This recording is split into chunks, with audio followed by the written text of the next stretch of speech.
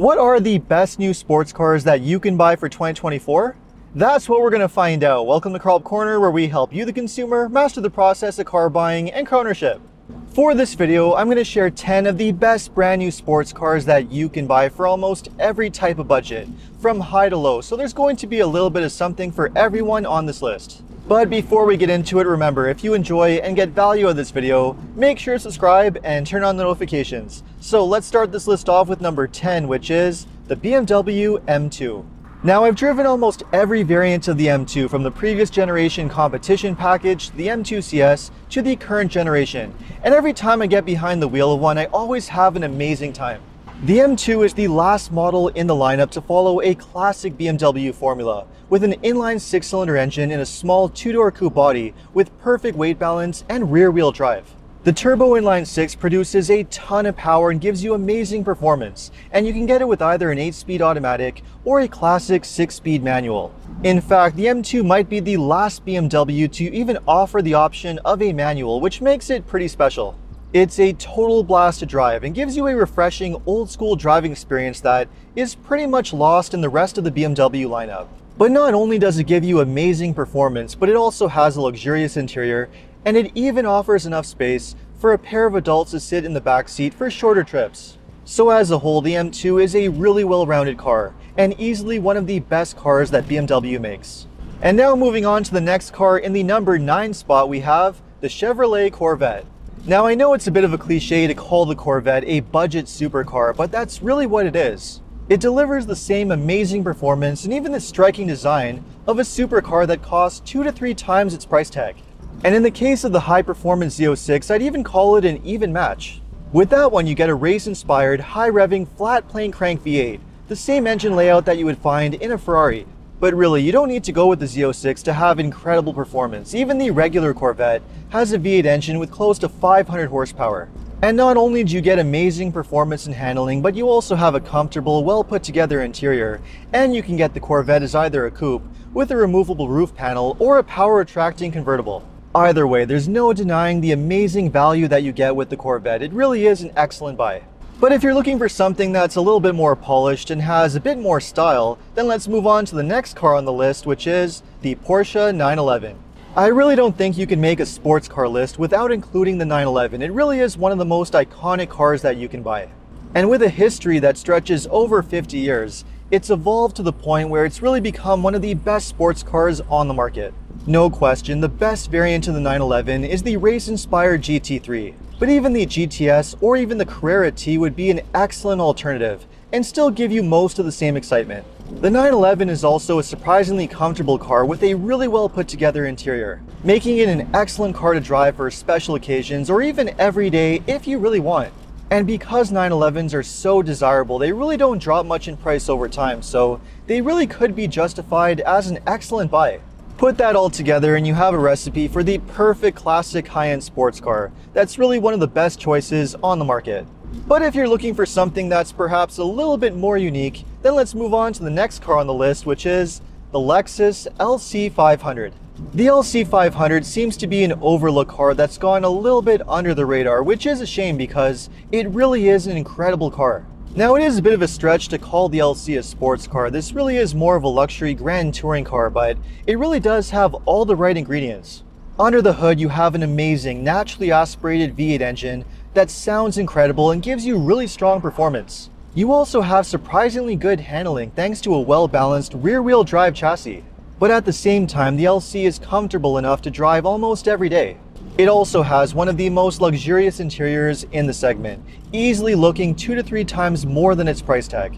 And to top it all off, you can get the LC as either a coupe or a convertible, making it even more appealing. And of course, it's a Lexus, which means that amazing build quality and reliability are part of the package, making this an excellent car that you can own without worry for a very long time. The LC500 is truly an amazing car, so if you have the money, definitely do not sleep on this one. But if you're looking for more of a proper old school sports car and you have the budget, then there's no question. The one that you should go with is the next car on the list, which is the Porsche 718. The 718 gives you all the same benefits that you get with the 911, only in a smaller, lighter, and more affordable package. It really doesn't matter whether you go with the Cayman Coupe or the Boxster convertible, both are amazing cars to drive. Although both come standard with a turbo 4-cylinder engine, the ones that you really want are the GTS, the Spider, or the GT4, all of which come with a naturally aspirated 6-cylinder engine, which not only gives you better performance, but a much nicer sound. Whichever way you go, you have a choice of either a 6-speed manual or a 7-speed paddle shift transmission. You also get incredible handling, arguably even better than that of the 911, thanks to its smaller size, lighter weight, and even better weight balance. The 718 is truly an incredible sports car, and because it's less expensive to buy than the 911, it's arguably a better choice. But even so, the 718 is certainly not a cheap car to buy. So let's move on to some cars that are a lot more attainable, starting with the next one, which is the Nissan Z. Don't rule out the Z if you're looking for a fun sports car, because this one might surprise you. It has all the ingredients to make it an incredibly fun package, including a powerful twin-turbo V6 engine, and a choice of either an automatic or a 6-speed manual transmission, going to the rear wheels.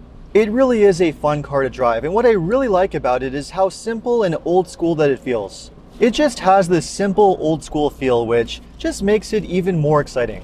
And even though it's certainly not cheap, for the price, it definitely offers quite a bit of value when compared to a lot of other similar cars. But even though the Z is arguably a very good buy, one car that I would say is an even better value is the next car on the list, which is the Ford Mustang GT. With the Chevy Camaro and the Dodge Challenger exiting the market, the Ford Mustang is really the last man standing if you want an old school muscle car. Although you can get the Mustang with a turbo 4-cylinder engine, the one that you really want is the Mustang GT, which still uses a naturally aspirated 5-liter V8 engine under the hood. Not only does it have incredible performance with close to 500 horsepower, but you can also get it with either an automatic or a 6-speed manual transmission. You can also still get the Mustang as either a coupe or a 4-seater convertible, which is becoming a pretty rare option. And even though the price of the Mustang has certainly gone up over the years, it remains one of the most attainable muscle cars that you can buy for the price. Especially for the amazing performance that you're getting, it really is a good buy.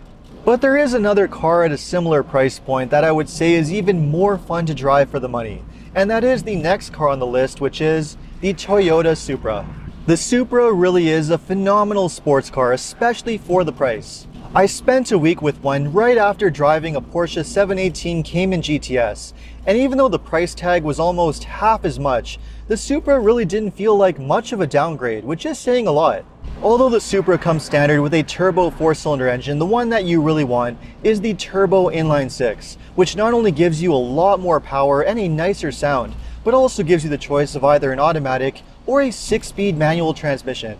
It really is an incredibly fun car to drive, and because it has such good chassis balance with rear-wheel drive and is relatively small and lightweight, it really is not far behind the Porsche 718. The interior of the Supra is also surprisingly nice and definitely makes it feel worth its price tag. So as a whole, if you want a great performing sports car, the Supra really needs to be on your list. But if all these cars so far are outside your budget and you need to have something that's a lot more affordably priced, then the sports car that you want to take a look at is the next one on the list, which is the Toyota GR86.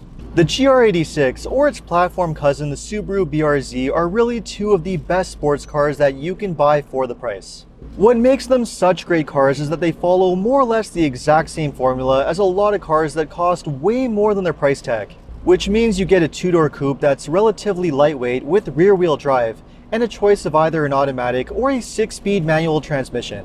The engine is a naturally aspirated 2.4-liter flat 4 that gives you decent performance, but straight line speed is really not what this car is all about. The GR86 is really more about the handling more than anything else, and if you're just looking for a simple, old-school rear-wheel drive sports car at an affordable price, well, it really is one of the best ones that you can buy.